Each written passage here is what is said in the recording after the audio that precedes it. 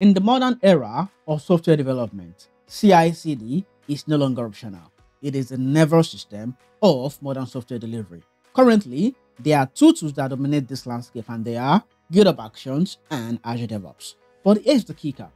They are built with very different philosophies. Although integrated in many ways, they are still very much different. So in this video, what I'm going to do is I'm going to break down not just the features, but how these two tools think, what they are really built for, and which actually fits your workflow. No fluff, no BS. Let's dive in. The first thing we're going to talk about in the section of this video is the core differences. First up, we talk about integration. GitHub Actions, it's deeply integrated with GitHub.